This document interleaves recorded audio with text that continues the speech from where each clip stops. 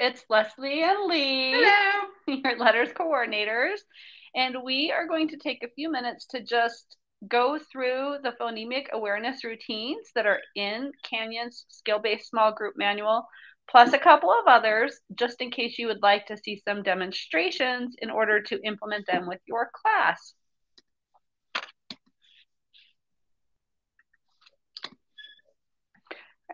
Our learning intention for this session is to learn about phonological awareness routines and activities so we can use them in our classroom with students to build their ability to hear and manipulate the sounds in words in the English language. We'll know we're successful when we can use the routines and activities with our students to build PA skills that will build fluency in reading connected text and spelling.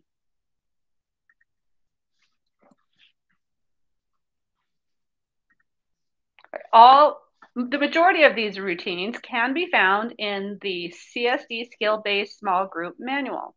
If you don't have the manual, or if you'd like to see the online version, you can access it in the same place as the maps at manuals.isd.canyonsdistrict.org. It's just there on the shelf underneath the grade level maps. So feel free to look them up there. Also, many of you received the routine cards if you participated in the academies over the last few years. And as you're going to Unit 2 of letters, you might see Lynn Kuhn reference some of these routines in our routine cards.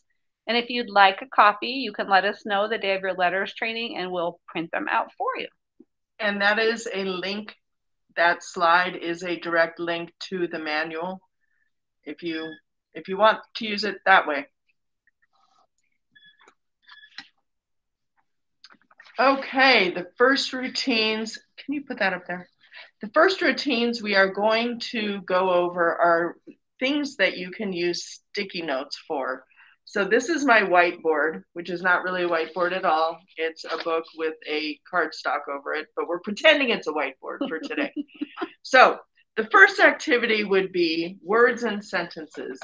And the idea is that you want for kids to be able to identify how many words are in a sentence, so they can, especially for our multilingual students, it helps them understand. So you can use a sticky to represent each word in a sentence. Twinkle, twinkle, little star. And there you have it. That is words in a sentence. A very simple routine. You would want to say the sentence, repeat the sentence, have the kids say the sentence twice.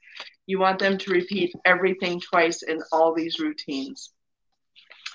Another routine would be syllables in words that can be represented with sticky notes. So if you say target, the word is target. What's the word, everybody? Target. And then you ask them to put a sticky for each syllable.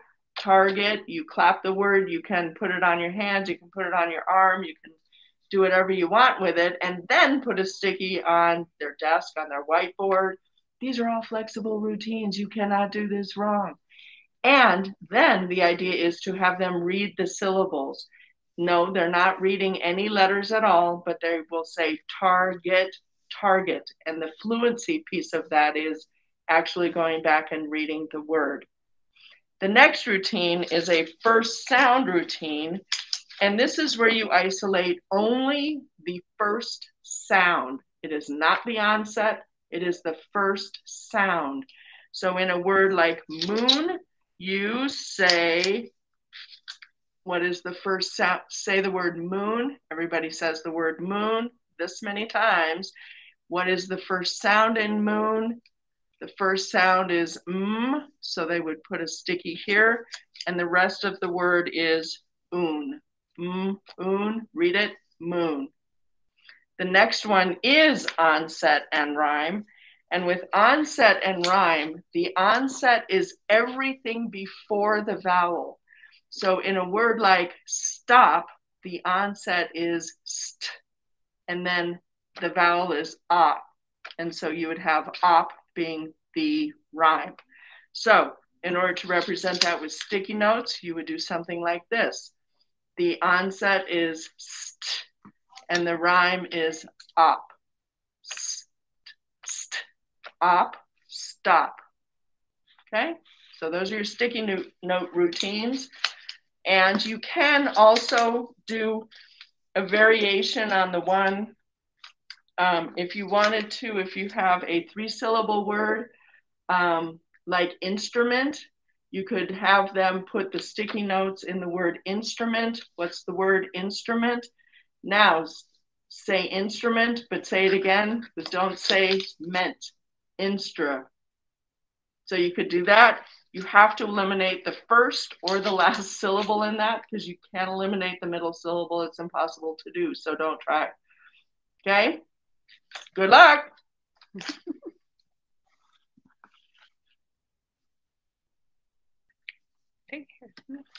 And that is another, on this slide, this is just a graphic if you wanted to use it with your class for the onset and rhyme, or you can just use it on a plain desk or a white. You can use the mat if you'd like, and that will be in your handouts that you get at the Letters Unit 2 training.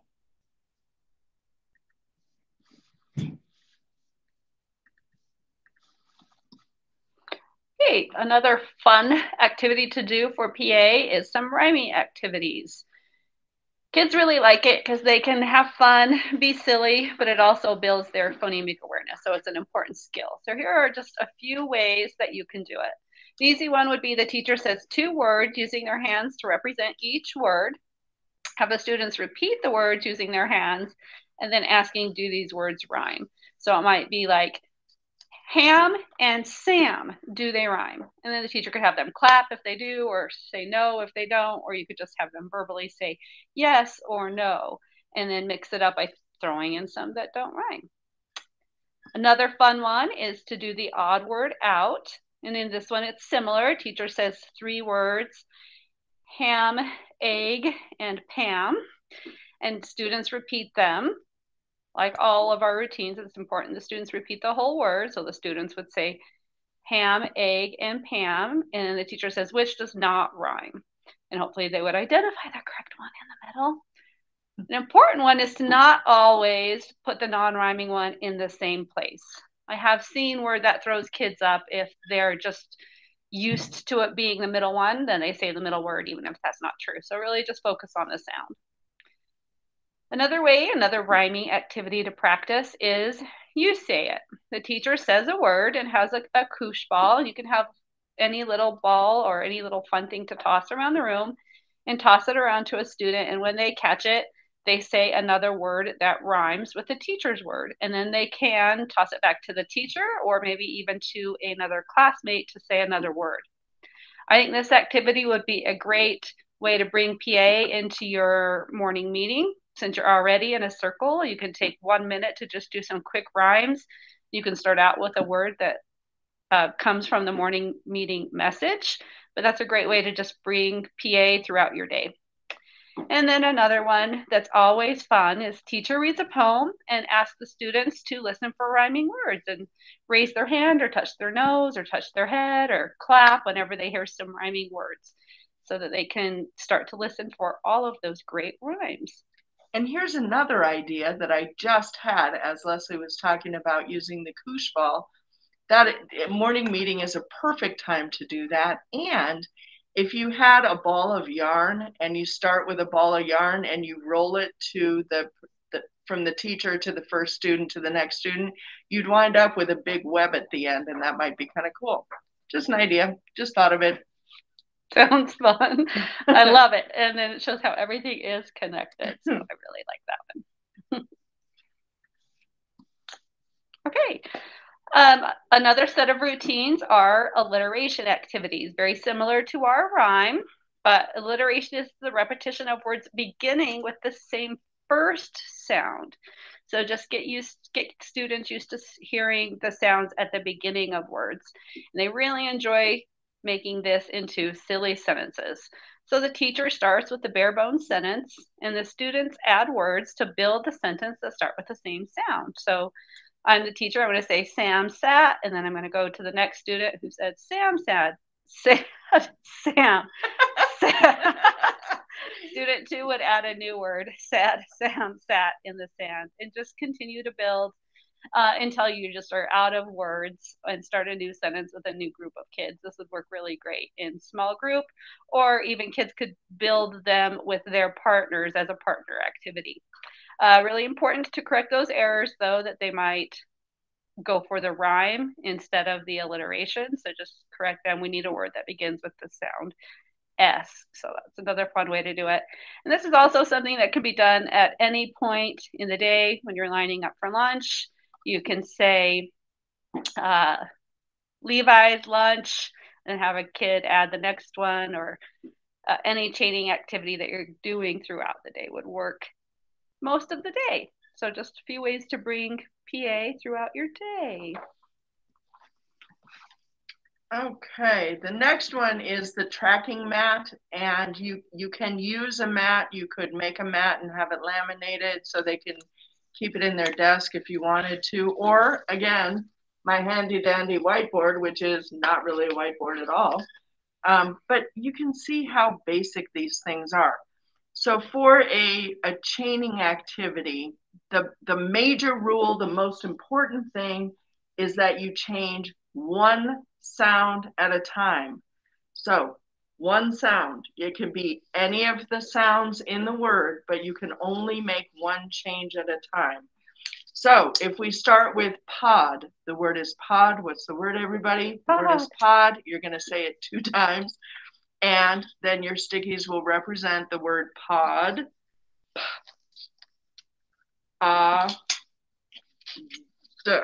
And if you want to, you can turn the vowel so that it is going a different direction, and represent it that way. And then I say, what do you have? The old word is pod, pod. The new word is sod. What's the new word? Sod. The old word is pod, pod. We're going to change it to sod. What are you going to do? Take this, sorry, and change it to a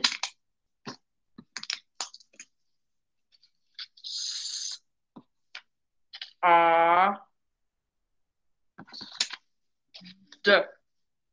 So there you have d, sod. Then you would change it to mod. D is the old word, old, new, d. So I'm going to use this because I only have that many stickies right here. So there's my and I want to use d, and I'm going to use this one again. Then you can change, so there's my chain. You can change then the end sound. So if you change it to mad, you would change the medial sound, or mat would be the ending sound. So just, you can go through and do these and have the kids build them. There are no letters involved. Once you involve letters, then you're talking about phonics and not PA. So just keep it with stickies, and each represents one sound. A key thing that you need to know is if you want to build a word like mom, you need to have the same color stickies at the beginning and the end. Because the same color represents the same sound. Okay? All right, so that is a tracking mat, and you change one sound at a time. I like the tracking mats because that's a nice scaffold for those kiddos who can't keep the words in their memory long enough to do chaining just orally. So the tracking mat helps them keep track of which sounds they are saying, and gives them the multisensory repetition of what the sounds were. So if you are using chaining whole class, but you have a couple of kiddos that just aren't getting it, this is a really great small group activity to help those kids.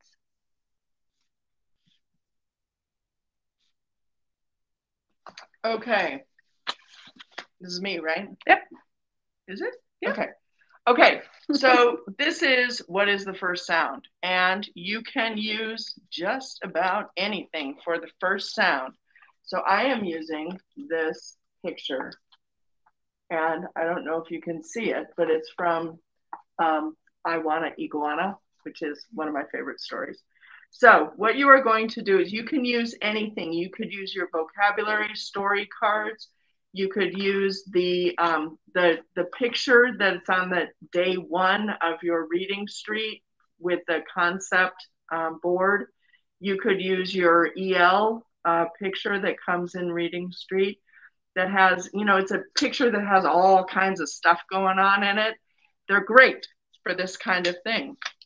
So I am going to say, first I'm going to segment. So I'm going to say the sounds in a word and you're going to blend it and you're blending. So I'm going to say the sounds and you are going to blend it. The first word is, I'm saying the sounds. The first sounds are What's the word? Man. Yay! Good job, Leslie. You blended that so well. The next word is ish. Word? Fish. Good job, Leslie. The next word is Word? Spoon. Very good. Now you want to do it the opposite way. I'm going to say the word. You're going to tell me the sounds.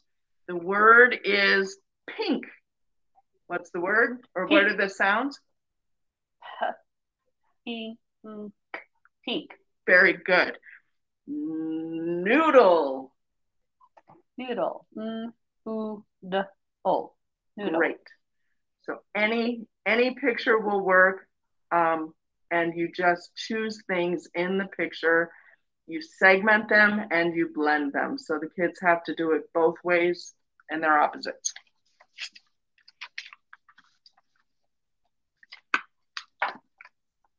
All right, the next one is syllables. How many syllables? It's also similar. So if you use pictures, it's great to use pictures, and you could use them from a lot of the same places that Lee just mentioned, or you can just give them the words, but it works very similarly. The teacher's going to say the word, have the students repeat, and then segment the word. So picnic, what's the word? Picnic. Picnic. It's clap it, picnic. How many syllables? Two.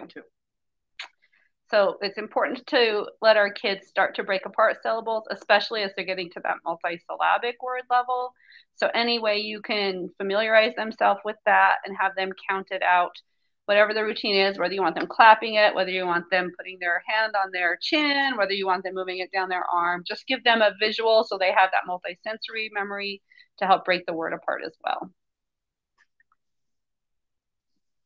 Okay, so phoneme segmenting and blending is the routine that I just did. And what I was supposed to be doing was first sound. So I am really sorry about that. But we're going to do the same type of thing.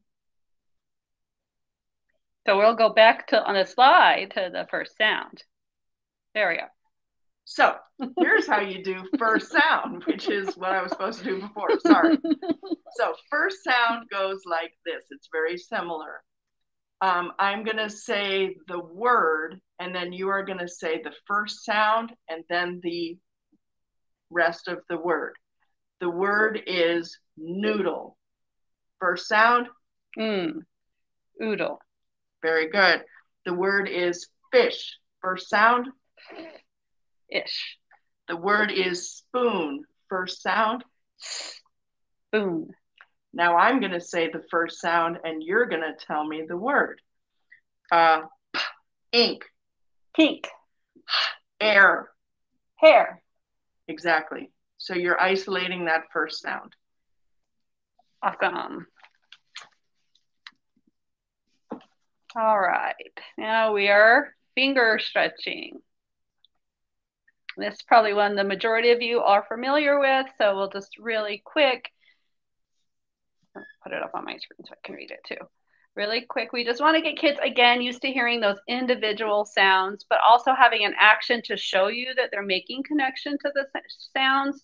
So having a routine where you have a gesture tied to it will be really important for you to evaluate if the kids are getting it. So it doesn't have to be the finger. It could be a punch. It could be knees, hips, shoulders, but something so that they're showing you that segmenting, but we're going to do the practice with our fingers. So the word is net. What's the word? Net. Let's sound it out. Et. What's the word? Net. Something else important to remember if you are using your fingers, that you are remembering your directionality, that you're moving from left to right as students read so that they don't get confused. I have seen that if you tell them, oh, you're missing this sound, but you're going backwards, and they replace the wrong sound or fix the wrong sound. So do remember to keep your directionality.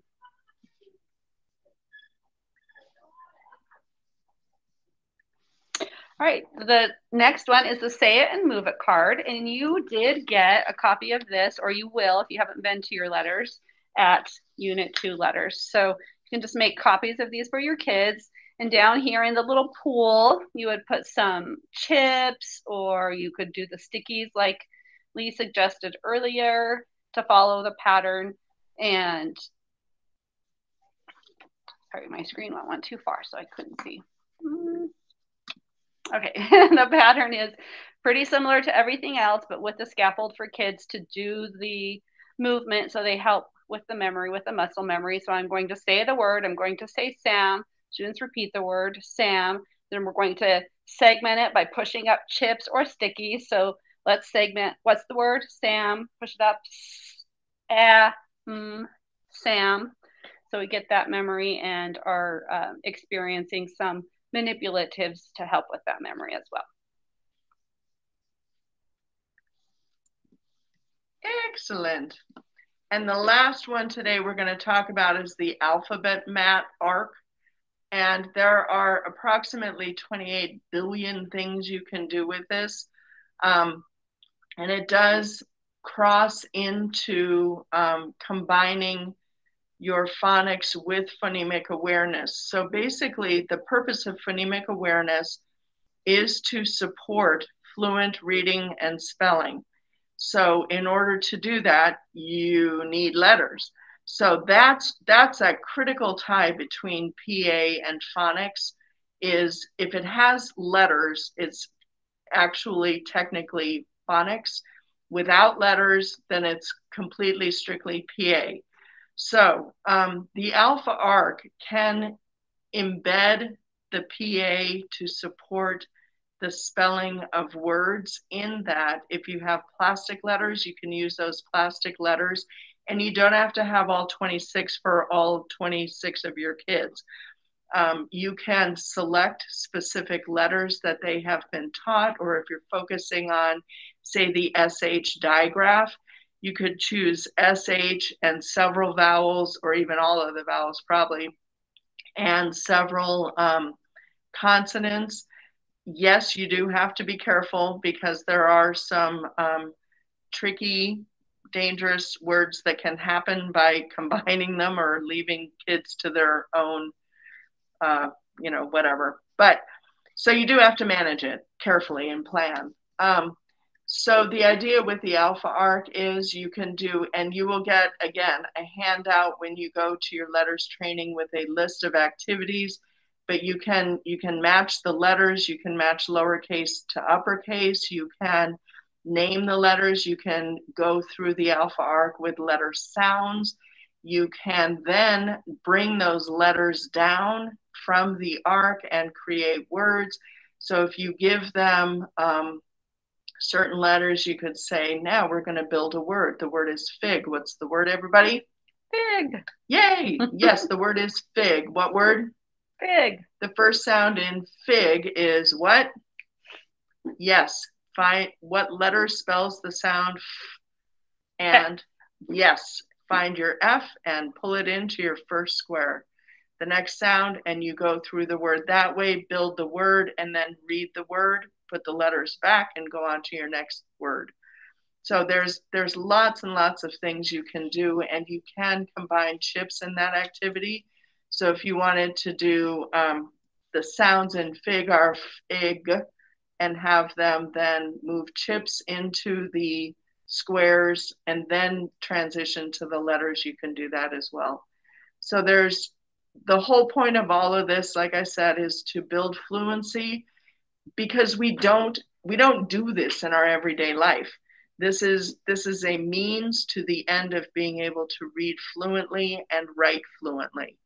So it's a skill that we need to practice and that you can really have fun with, and kids love it. And so we'll continue on our letters journey. And if you have any questions, we are more than happy to help in any way that we can. And good luck with your PA.